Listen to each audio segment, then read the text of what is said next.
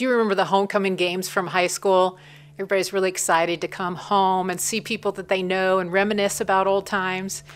The reality is some of those old times get better as time goes by, but there really is something fun about coming home and talking to people who know you and care about you. And maybe your family was like that. You love coming home to the familiar, where people love you unconditionally despite your shortcomings. We're concluding our study on idols. You have probably had the opportunity to take an honest look at your life, at your shortcomings, at your sin. We want to conclude this Bible study by looking at grace, God's unmerited favor toward us, because God's answer to our sin is always grace. Paul Tripp has a great quote about grace. He says that God's grace is the most powerful force in the universe because it reaches you where you are and takes you where God wants you to be. Grace has the power to change you at the core, at your heart. The more we are aware of our own sin, the more we appreciate grace. So that's why we're going to end this study by setting our gaze on God's grace. We're going to look at the prophet Jeremiah and what he says. Jeremiah 3:12-15. This is what the Lord says, O Israel, my faithless people. Come home to me again, for I am merciful. I will not be angry with you forever.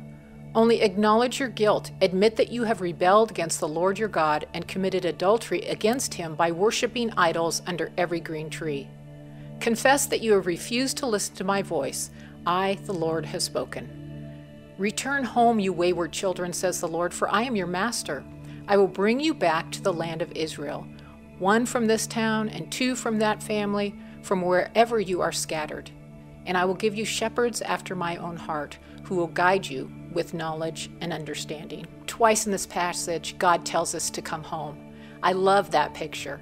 We have a God who loves us, who's merciful. He describes himself as our Father, and he tells us to come home. Now, make no mistake about it. He knows who we are. He knows what we're like.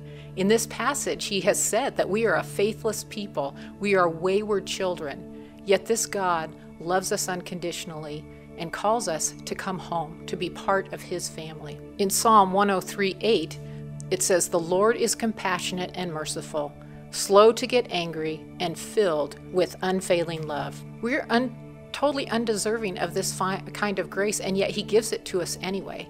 And he tells us what he wants us to do. He wants us to acknowledge our guilt. He wants us to quit our hiding. He wants us to lay down our pride, get rid of our excuses, admit that we have sinned and that our sin is against the Lord. Hopefully each week during the cleanse, you've really had an opportunity to do that.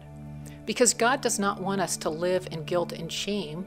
He doesn't want us to feel powerless over envy or bitterness or our own fears and selfishness. He wants us to come home to him. In verse 14 of this passage, the Lord tells his wayward children to come home to him because he is their master. That is so important for us to remember. We need to acknowledge our guilt and our shame, but we need to admit that God is our master. We need to submit to his lordship in our life. We need to admit that he is God and we are not. What God says is good, and what he says is sin. We no longer live for ourselves. We have been bought with a price, and he decides how we are to live. So when we acknowledge our guilt and we confess our sin, how does God respond? Again, we look at this passage and we see this incredible response of God. He says he is not going to stay angry, but that he is going to be merciful. And then it says he's going to bring us back from where we have scattered. And I just love that word picture of bringing us back from where we have scattered. Because if we're honest, we'll admit that we have all run from God. We have all scattered. We run after material things. We envy what others people have. We are overcome by our own bitterness, or we run away in fear. And this verse is saying that God wants us to bring us back from where we have been scattered. And then the verse 15, it says he's going to do something else that I think is just a beautiful picture. In verse 15, it says that he's going to bring us shepherds that are going to guide us in knowledge and truth. So God doesn't leave us alone. He has given us his word, the Bible. He has given us the church for support and for encouragement. And most of all, he has given us the Holy Spirit, who guides us, convicts us, and teaches us. The power that we need to overcome the sin that we struggle with comes directly from God. The more we understand grace and experience that grace, the more we are changed. R.C. Sproul has a great quote about this. He says, "The more we understand how kind God has been to us, the more we are overcome by His mercy, the more we are inclined to love Him and to serve Him." One day, our struggle with sin is going to be over. But until that day, listen to what Jeremiah also says. Jeremiah 31:33-34. "But this is the new covenant I will make with the people of Israel after those days, says the Lord.